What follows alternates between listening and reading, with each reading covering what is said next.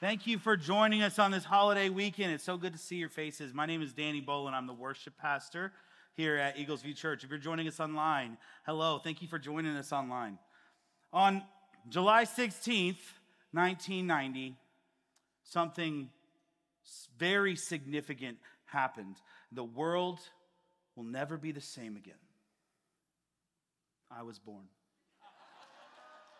No, hold your applause. Hold your applause. I was born the seventh child in a family of 8 kids. If you look up here, this is my family. I'm the little guy down here on the bottom left. And there were 8 kids in my family. And my parents named 6 kids before they named me. They were getting pretty good at it by then. They had a name on their minds. They wanted to name me Jesse. And they were about to bestow on me that name that I'd be called for the rest of my life when my 12-year-old older brother, Joseph, who is right there in the bottom left now, he felt this unquenchable fire burning within him. He just had to speak up. He said, "Jesse? You're going to name him Jesse?" Daniel was one of the most important people in the Bible. Daniel had influence. He had God's character and favor. You need to name him Daniel. And my parents sat for a second in silence, and my dad answered, "His name is Daniel." Even as I grew up, I had a 12-year-old brother who was a mediator for me. Before I could even walk or talk or even think, he mediated on behalf of me and my life. And even as I grew up, he even gave me a job as his intern, as the worship ministry intern at his church in Austin. I was his intern when I got called to EVC about 10 years ago. Do you have someone who's been an advocate for you in your life? Do you have a mediator? We've been in this series, Don't Waste Your Wilderness, and we followed the Israelites out of Egypt and walked with them during different difficult situations that they have traveled through, and God has stepped in so many different ways and come through on their behalf. Now we come to the moment where they finally reached Mount Sinai. In chapter 20, God gives the Israelites the 10 words. We know them as the 10 Commandments. They are the first installment of the Old Testament law. Moses comes down the mountain with instructions from Yahweh. And in chapter 20 of Exodus, it says this: "Then God gave the people all these instructions. I am the Lord your God who rescued you from the land of Egypt, the place of slavery. You must not have any other God but me. You must not make for yourself an idol of any kind or an image of anything in the heavens or on the earth or in the sea. You must not bow down to them or worship them, for I, the Lord your God, am a jealous God who will not tolerate your affection for any other gods. I lay the sins of the parents upon the children. The entire family is affected, even children in the 3rd and 4th generations of those who reject me. But I lavish unfailing love for 1,000 generations on those who love me and obey my commands." Hey, Mike, we're ringing a little bit. You could just turn me down just a pinch. After Moses gives the Israelites the first of the 613 laws of the Torah, the Israelites say in one voice, "Yes, we agree to the terms of this covenant. We are so down." And then Moses says, "Okay, I'm going to BRB. I'm going to be right back. I'm going to grab some more laws, and I'll bring them back to you soon." Moses goes back up the mountain, Mount Sinai, for about 40 days. And for 40 days, God is giving him instructions on how to build the tabernacle. This is the meeting place between God and his people. This is where God's glory would reside. God's primary goal in all of this was to have a way to be with them. While Moses was at the top of Mount Sinai receiving these new instructions, the Israelites were at the bottom of Mount Sinai with Aaron as their leader, as their interim leader, and they began to get restless and impatient. And this brings us to our primary passage for today, Exodus 32. Turn in your Bibles with me to Exodus 32. It says this, starting in verse 1. When the people saw how long it was taking Moses to come back down the mountain, they gathered around Aaron. "Come on," they said. "Make us some gods who can lead us. We don't know what happened to this fellow Moses, who brought us here out of the land of Egypt." So Aaron said, "Take the gold rings from the ears of your wives and sons and daughters and bring them to me." All the people took the gold rings from their ears and brought them to Aaron. Then Aaron took the gold and melted it down and molded it into the shape of a calf. When the people saw it, they exclaimed, "O Israel, these are the gods that brought you out of the land of Egypt." Aaron saw how excited the people were, so he built an altar in front of the calf. Then he announced, "Tomorrow will be a festival to Yahweh." The people got up early the next morning to sacrifice burnt offerings and peace offerings. After this, they celebrated with feasting and drinking, and they indulged in pagan revelry. So let's focus for just a second on the comments that were made in this passage. In verse 1, the Israelites say to Aaron, "Come on," they said, "make us some gods who can lead us." The Israelites have no loyalty to Yahweh or to Moses. They are ready to move on. They have the attitude of, "What have you done for me lately?" They want new gods to lead them. They could care less about the constant miracles and protection and provision that God has offered them. They want new gods. They are idiots, right? But wait, do we do this? Do we forget the constant grace and provision that God has offered us? Do we find our safety and security in things and in people other than Yahweh? Then in verse 3, someone says to someone else, "O Israel, these are the gods who brought you out of the land of Egypt." So we're not told who said this or to whom, but they're now attributing Yahweh's miraculous deeds and protection to other gods. They are idiots, right? But wait, do we do this? Do we give credit for God's constant love, protection, and provision to things and people other than Yahweh? There's so much confusion happening in this passage. To me, it seems like fear is the dominant emotion of the Israelites. They were scared. Their desire for a physical representation of God wasn't just born out of nowhere. They had just spent 400 years in Egypt. There were idols everywhere. Imagine that. 400 years. In the U.S., we don't even have a category for this type of time period. The U.S. is only 246 years old. They were in Egypt for almost double that amount of time. Freedom was something that they had no categories for. Freedom always brings an element of danger, and they were feeling it. Egypt was the first world superpower. It was an advanced civilization, a force to be reckoned with. It had great walls and huge Egyptian armies to keep them safe. Slavery was incredibly difficult, but there was still a sense of safety and security.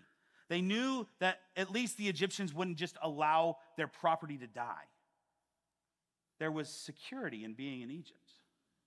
Exodus 13:18 tells us that the Israelites left Egypt equipped for battle. But here's the thing, they had never actually fought or had a battle before they left there. They had weapons, but no knowledge of how to use them. They fought the Amalekites and won, but only because God allowed them to through Moses' raised arms, like we learned about last week. They were like a newborn nation trying to figure out how to walk. And suddenly, they found themselves in the wilderness, vulnerable on every side. and completely unsure about how to survive on their own. And their leader was nowhere to be found.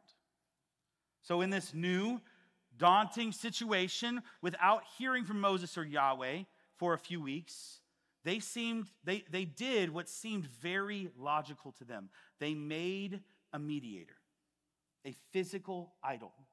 They wanted something tangible. They wanted something they could see and touch to reassure them that they were safe and protected. The problem is that thing that they built and they put their trust in would never have been able to save them in battle or provide for their needs. There was a false security in the golden calf. We are all guilty of idolatry. It's a part of who we are as humans. We find our worth and our identity in anything other than being a child of God. St. Augustine, one of the most influential church fathers in history, wrote a lot about disordered love. He believed that our problem wasn't necessarily that we love the wrong things, it's that we love the right things in the wrong order. If you want to know what your idols are, what are you afraid of losing? What is the thing that if you lost it, you would lose your will to live? What do you have nightmares about? That's where you'll find your idol. Is it money or your career? Is it romantic love? Is it your kids or your spouse? In 2005, David Foster Wallace, an American novelist and a short story writer, gave a commencement speech at Kenyon College. I don't know much about David Foster Wallace. I haven't read any of his work, but I know he had some serious issues. But he's widely regarded as one of the most influential American authors of his generation. In 2008, he lost his battle with depression. But not long before that, he gave this commencement speech. And I think you can tell from this quote that he's probably not a believer. But I think he was onto something. He says this: in the day-to-day trenches of adult life, there's actually no such thing as atheism. There's no such thing as not worshiping. Everybody worships. The only choice we get is what to worship. And the compelling reason for maybe choosing some sort of God or spiritual type thing to worship, be it JC or Allah, be it Yahweh or the wicked mother goddess or the Four Noble Truths, or some inviolable set of ethical principles, is that pretty much anything else that you worship will eat you alive. If you worship money and things, if they are where you tap the real meaning of life, then you will never have enough. Worship your body and beauty and sexual allure, and you will always feel ugly. And when time and age start showing, you will die a million deaths before they finally grieve you. Worship power, and you will end up feeling weak and afraid. You will need ever more power over others to numb you to your own fear. Worship your intellect, being seen as smart, and you will end up feeling stupid, a fraud, always on the verge of being found out. But the insidious thing about these forms of worship is not that they're evil or sinful, it's that they're unconscious. They are default settings. They're the kind of worship you just gradually slip into day after day, getting more and more selective about what you see and how you measure value without ever being fully aware that that's what you're doing. It was 3 years later that David Foster Wallace hung himself in his apartment in Claremont, California. Now, I don't know what David Foster Wallace worshiped, but I think it's safe to say that it ate him alive.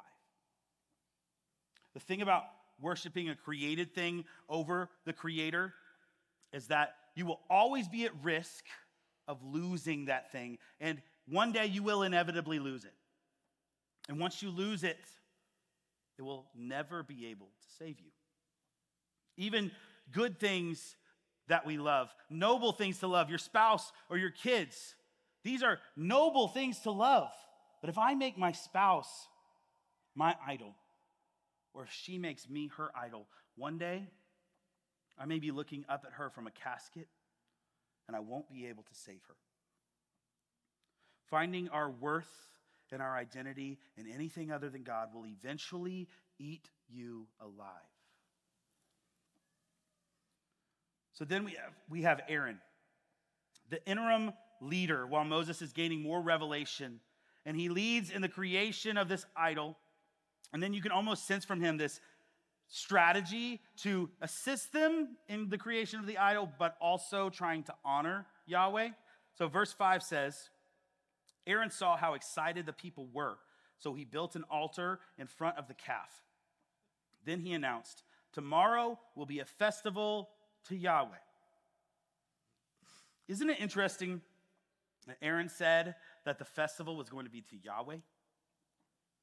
Aaron was trying to make the best of a very bad situation. He thinks to himself, okay, we can give this whole fiasco a positive spin. The calf is an idol to Yahweh.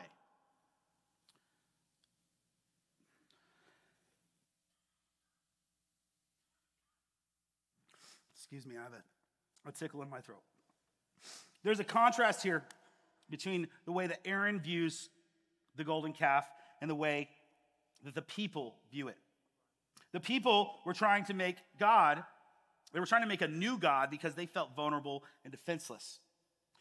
They broke the first and second commandments. Aaron was trying to make the best of a very bad situation. Aaron was saying, this golden calf is Yahweh.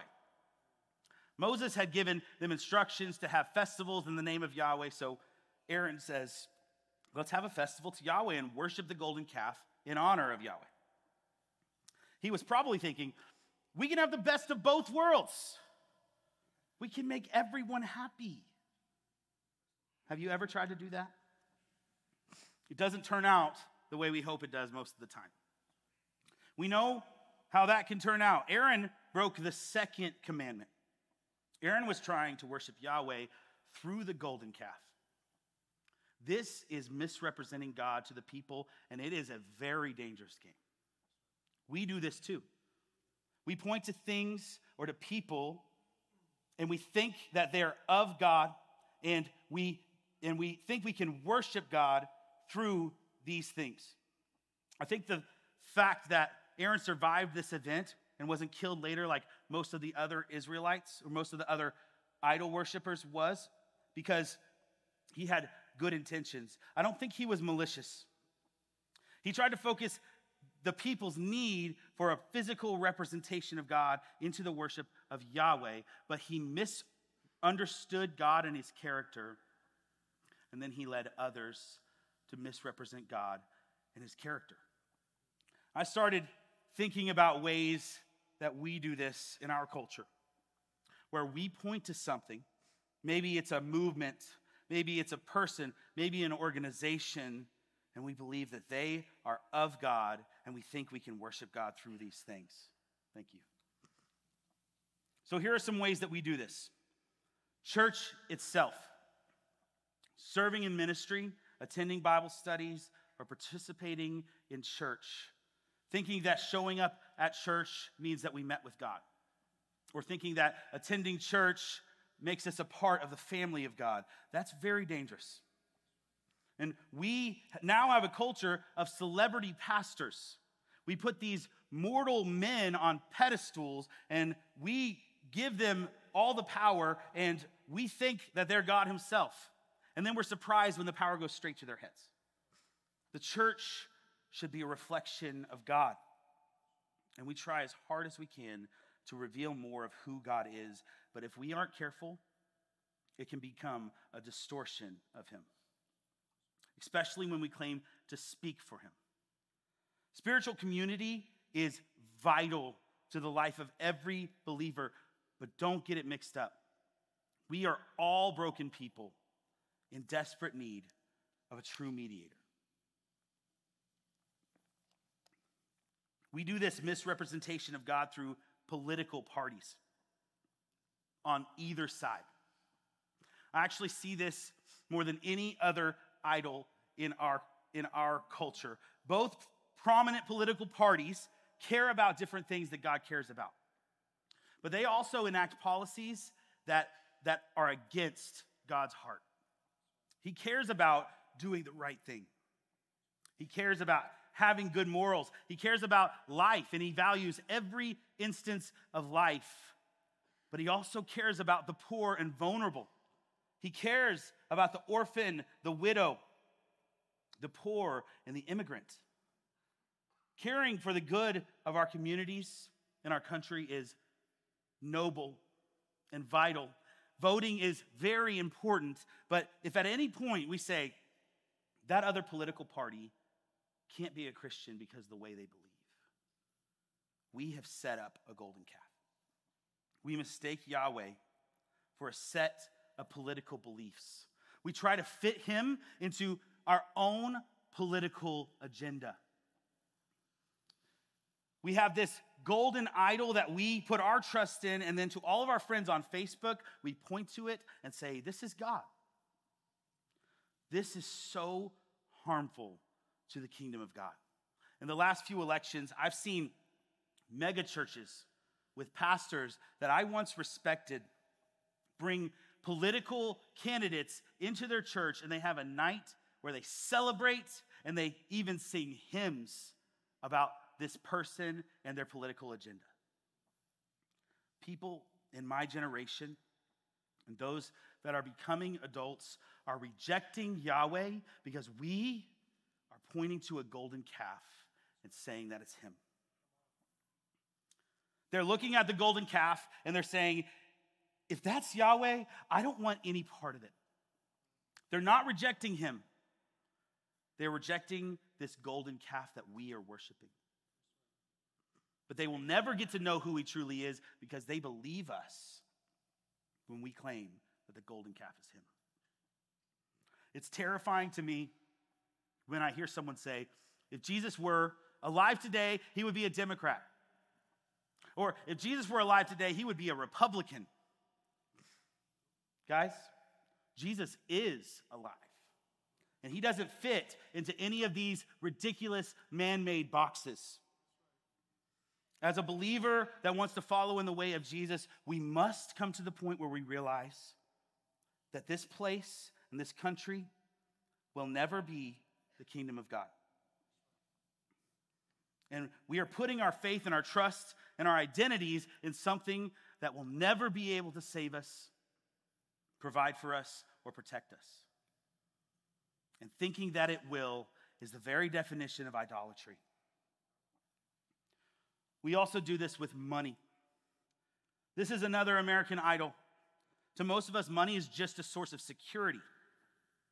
But just like the Israelites, we trust in the false security of money.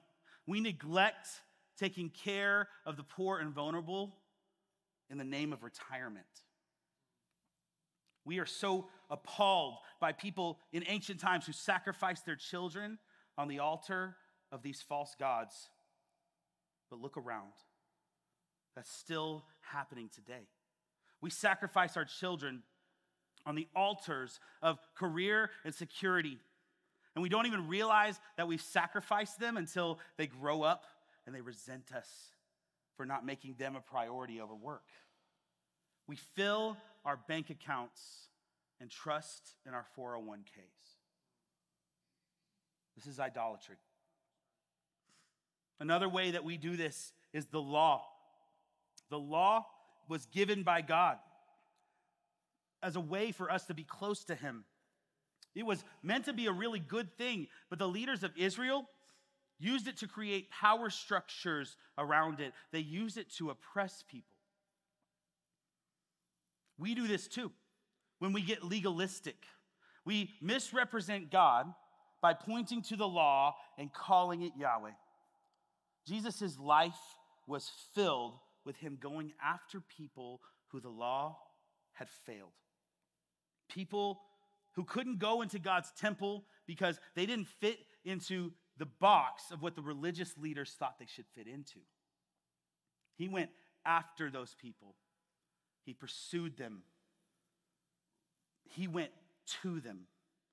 He was the perfect representation of Yahweh.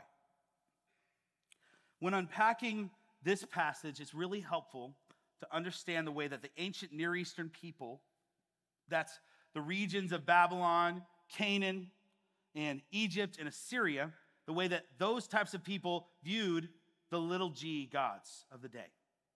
They saw gods very differently than we see them today. We believe in one true God over everything, and that is the most common viewpoint in our modern day. These ancient people knew that this golden calf, that this idol, was just a piece of gold in the shape of a cow. But they believed there was a spiritual being behind this figure, and they worshiped the deity through the idol.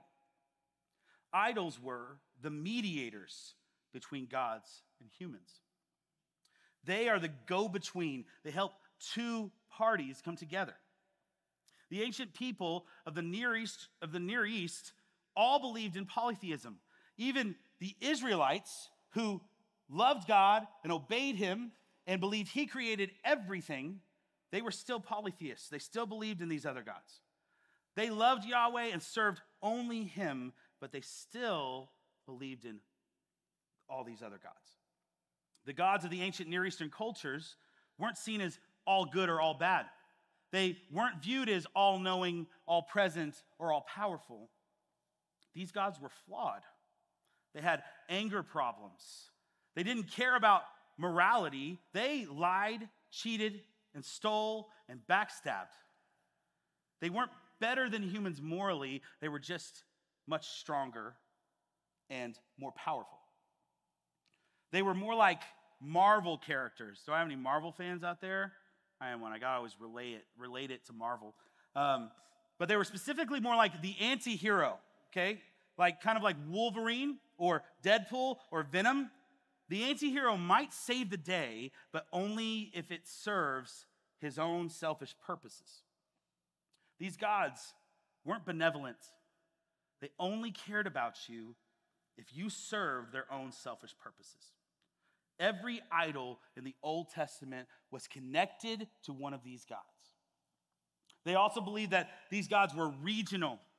They believed that each god was over a certain territorial region, and these gods didn't require monogamy. It was a very normal practice to offer sacrifices to the deity of the region that you lived in on a regular basis to gain his favor while you lived there. But then while you would travel through another region like Canaan or Egypt, you would stop by the local temple and offer a sacrifice to maybe Baal or Asherah, or in Egypt, Ra or Osiris. You would offer a sacrifice to those deities in order to gain favor as you traveled through their territory. These gods weren't jealous. They couldn't care less about your loyalty. They only cared about what they could gain from you. It's very important to understand the mindset of the Israelites. This was all that they knew. A huge part of this story is Yahweh is breaking the categories of what a God does. Yahweh is still revealing his character to them. He is utterly different than any of those other gods. Yahweh is a jealous God. He demands monogamy. Just 2 chapters after this incident, God allows Moses to see and understand more of his character. And in Exodus 34, it says this. This is God's description of himself. He says, Yahweh the Lord, the God of compassion and mercy. I am slow to anger and filled with unfailing love and faithfulness. The Israelites had 0 categories for this type of deity. Yahweh is benevolent. He doesn't need anything from them. They actually have nothing of worth to offer him. He doesn't need their sacrifices. You can imagine how difficult this was for them to grasp. The sacrificial system laid out by Yahweh isn't so that he can have something of theirs or so that they can fulfill some need that he has. But it's put in place so that he can be near to them. Yahweh is holy. His holiness is dangerous to sinful humans. God's holiness is a lot like our relationship to the sun. The sun is very good. It provides heat and light, and it makes plants grow on the earth that I benefit from. The sun is very good. But I don't get to define my relationship to the sun. Let's just say I really like the sun. I'm a big sun fan. I want to get in my rocket ship. I'm going to go up on vacation. I want to go get a closer look. I want to go visit the sun. Am I going to get anywhere close to the sun? No, I'm not. I'm going to die, aren't I? Is that the sun's fault? No, it's not. My wife and I just celebrated our 10th anniversary.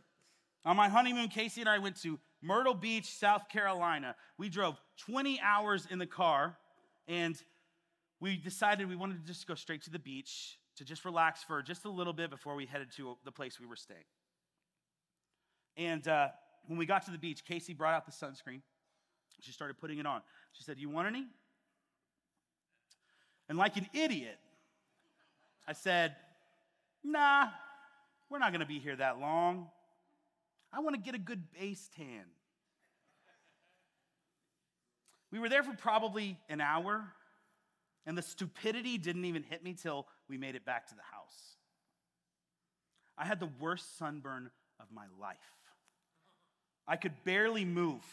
For my entire honeymoon, I was in extreme pain waking up in the middle of the night. It was miserable. See, even here on earth, I don't get to define my relationship to the sun. I won't ever make that mistake again. But this is the way God's holiness works. It's very good. We need it to survive, but there are so many stories of people who, in the Old Testament, who walk into God's presence in a flippant manner or in an unworthy manner, and they drop dead. Not because God killed them, but because his holiness is dangerous to sinful humans. That's the whole point of the sacrificial system that was put in place by Yahweh. The sacrificial system of Yahweh allowed sinful humans to be close to him. It allowed sinful humans to be covered by the blood of lambs so that he could be near to them. That's what he wants more than anything else. He wants to be our Father. He wants to take care of us. He wants to be near to us. Idols were seen as the mediators between gods and humans. One of the words for idol in Hebrew is the word salem. And God clearly states that he wants no images to be made or worshiped. Why do you think that is? Wouldn't it be a good thing for a God to have a mediator? Here's why. Salem is the Hebrew word used in Genesis 1 to describe how God made humans. On the first page of the Bible, he makes mankind in his own salem, or in his own image. Genesis 1 says, "So God created human beings in his own salem. In the image of God, he created them, male and female, he created them." The reason God didn't want them to make stupid, powerless idols to worship is because he had already created an image of himself. It's you and me. Worshiping a piece of gold not only degrades and devalues Yahweh, but it degrades and devalues humans. The problem is that humans are really bad at reflecting the true salem of God, or the true image of God. In Genesis 1, humans are supposed to partner with God. They're supposed to be the mediators between heaven and earth. We're supposed to speak on his behalf, to take care of God's good world. And we know that in Genesis 3, the humans chose to disobey God's instructions, just like they did at the bottom of Mount Sinai. and they forfeited that honor and responsibility. All humans are still made in the image of God, but very few will ever live up to that calling. And in order for us to live up to that calling, we need a mediator that makes that possible for us. While this golden calf fiasco is happening at the bottom of Mount Sinai, Moses is at the top of Mount Sinai with God receiving more instructions from him. So let's keep reading it in Exodus 32. It says this: the Lord told Moses, "Quick, go down the mountain. Your people, whom you brought out of the land of Egypt, have corrupted themselves. How quickly they have turned away from the way I commanded them to live. They have melted down gold and made a calf, and they have bowed down and sacrificed to it. They are saying, 'These are your gods, O Israel, who brought you out of the land of Egypt.' Then the Lord said, 'I have seen how stubborn and rebellious these people are. Now leave me alone so my fierce anger can blaze against them, and I will destroy them. Then I will make you, Moses, into a great nation.' But Moses tried to pacify the Lord his God. 'O Lord,' he said, 'why are you so angry with your own people, whom you brought out of the land of Egypt with such great power and such a strong hand? Why let the Egyptians say their God rescued them with the evil intention of slaughtering them in the mountains and wiping them from the face of the earth? Turn away from your fierce anger. Change your mind about this terrible disaster you have threatened against your people. Remember your servants, Abraham, Isaac, and Jacob. You bound yourself with an oath to them, saying, 'I will make your descendants as numerous as the stars of heaven, and I will give them all of this land that I have promised to your descendants, and they will possess it forever.' So the Lord changed his mind about the terrible disaster he had threatened to bring on his people." There is so much to unpack here. First of all, this narrative seems really startling to us. God is hurt. He gave the first terms of a covenant, and the people all answered with one voice saying, "Yes, we agree." And not even 40 days later, they broke the first two laws that he gave them. This is the equivalent of a husband or a wife standing at the wedding altar and making vows to each other and then going out and cheating on the honeymoon. Yahweh is hurt. He wants to be near to them. He's performed multiple grand gestures of love for them so that he can be near to them. But within the course of a few weeks, they're ready to just move on to the next God. He says to Moses, "Your people, whom you brought out of the land of Egypt." My wife Casey does this to me all the time. She says, "You want to know what your son did today? He took his diaper off and pooped on the back porch." That actually happened last week. And then Moses, he speaks back to God and he says, "Why are you so angry with your own people whom you brought out of the land of Egypt with such great power and such a strong hand?" Moses is like, I'm not going down for this. You're the reason we're in this mess. God is hurt. And he says, "Leave me alone. I'm going to kill them." This sounds like someone who is genuinely hurt. Have you ever said something like this when you've been hurt? "Leave me alone." When in reality, that's the last thing that you really want. God tells Moses here that he's just going to start over with Moses' descendants. This moment is the most pivotal moment of Moses' life up until this point. He's constantly frustrated by the people God gave him to lead up until this point. Then Moses, for the first time, begins to become a true leader and a true shepherd. Moses has nothing to gain from interceding on behalf of the people. Yahweh tells him that he's just going to fulfill Abraham's covenant through Moses. Moses was going to be taken care of no matter what happened to the Israelites. Also, Moses might have been a little bit tempted here to go with what God said, what he offered. He might have been thinking, forget the children of Israel, the children of Moses has a nice ring to it. But no, he begins to step into his calling as a true image of God, as the true Salem. Not the mediator that the Israelites wanted, but the mediator that the Israelites needed. Moses starts to mediate on behalf of the people that he's been so frustrated with throughout this whole book of Exodus. He reminds God of two things. He says in verse 12, "Why let the Egyptians say their God rescued them with the evil intention of slaughtering them in the mountains and wiping them from the face of the earth?"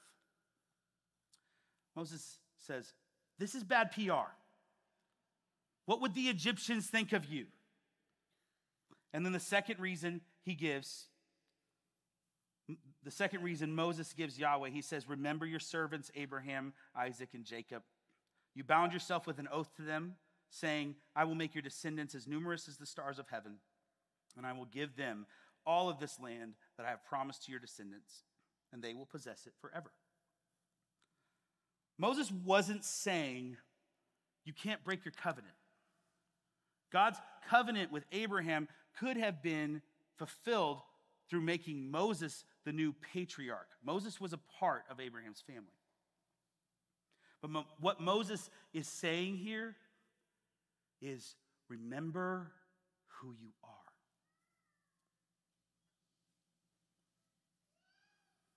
Moses calls God back to being who he is. The God of compassion and mercy, slow to anger and filled with unfailing love and faithfulness. Aaron failed as a leader because he misunderstood who Yahweh was. Moses is a successful mediator because he knows God intimately. He reminds Yahweh of who he is, and he calls him to act in a way that's consistent with his character. Then verse 14 says, "So the Lord changed his mind about the terrible disaster he had threatened to bring on his people." This is one of those passages in Scripture that makes even the brightest and the greatest scholars scratch their heads. Did God change his mind? Can God change his mind? The Hebrew word used here means to turn around and go a different direction or to relent. So changed his mind is actually a decent translation. Is he still breaking our categories of what a God does? Part of God's character is that he wants to partner with humans who bear his image. We see it on the first page of the Bible with Adam and Eve. We see it when Abraham intercedes and pleads on behalf of Sodom and Gomorrah. We see it when God partners with Jacob and Joseph and Moses and Samuel and David and Elijah and Isaiah and Ezekiel. And the list goes on and on. He's constantly partnering with humans that bear his image, not because he needs anything from us. We have nothing of value to offer him. Why does he do this? It's just who he is. He is sovereign over all things, but the way that he's chosen to order the universe is that he listens when we make requests. And our prayers and petitions can change things.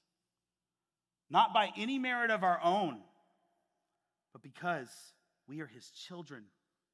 And he is the God of compassion and mercy, slow to anger and filled with unfailing love and faithfulness. As good as Moses was, he was not a sufficient mediator for all of humanity.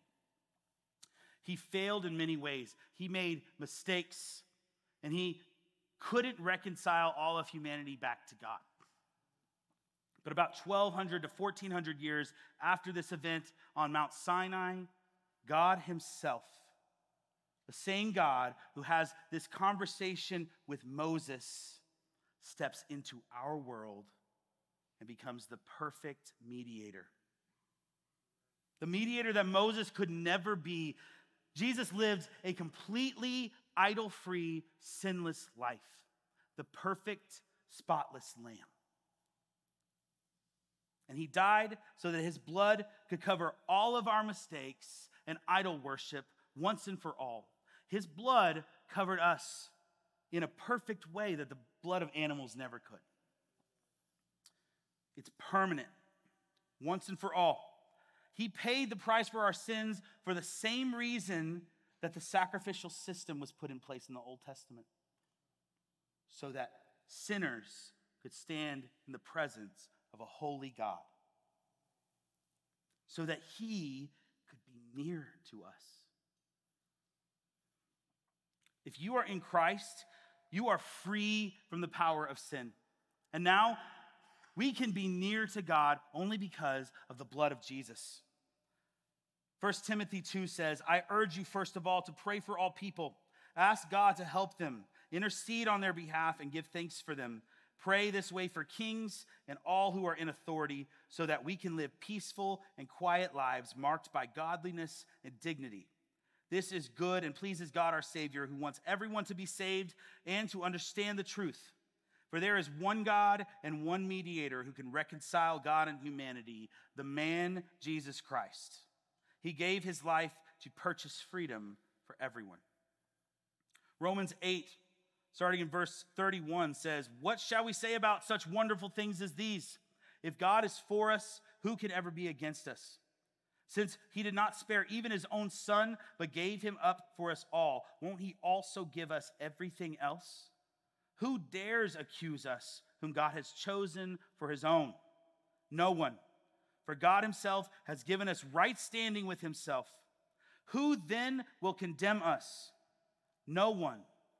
For Christ Jesus died for us and was raised to life for us, and he is sitting at the place of honor at God's right hand, pleading for us.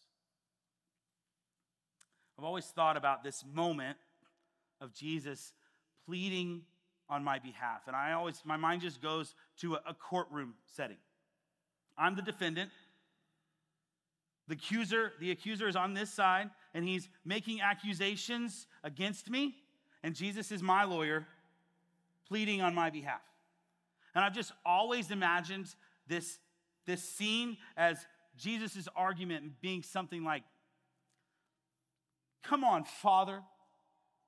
He didn't mean to do it. Give him another chance. I know he's kind of dumb and a little ugly, but he won't do it again.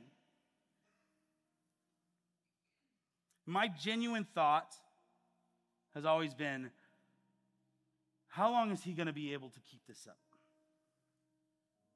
How long is Jesus going to be able to hold off judgment before God is just sick of dealing with a screw-up like me?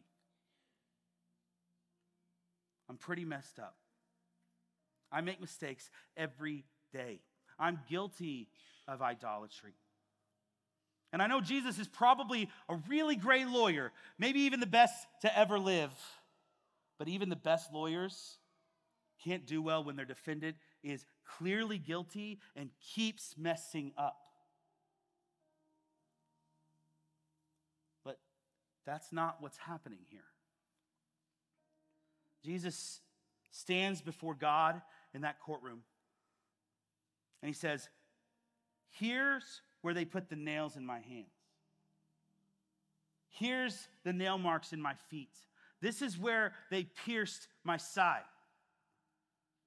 I took his sin on myself and was crucified. I've already paid his debt. He's covered by my blood, and it would be unjust to punish twice for the same offense. His guilt, his failures, his idolatries, every last one of them has already been accounted for on the cross.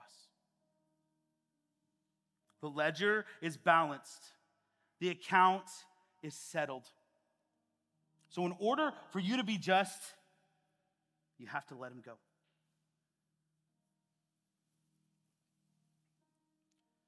Are you guilty of making your spouse or your kids your idol? The blood of Jesus covers that. Are you guilty of making your church your idol? The blood of Jesus covers that. Are you guilty of making a political party your idol? The blood of Jesus covers that. Are you guilty of making money or security your idol? The blood of Jesus covers that. Do you have faith that he's done that for you? Galatians 3:27 says that once we believe and have faith and are baptized, that we put on Christ like wearing a robe. That even though underneath the robe we're stained and blemished, when the Father looks at me and when he looks at you, he sees the goodness and the sinlessness and the righteousness of Jesus. Put your faith in Jesus of Nazareth, our one true mediator, and rest in him. You are free. Go and sin no more.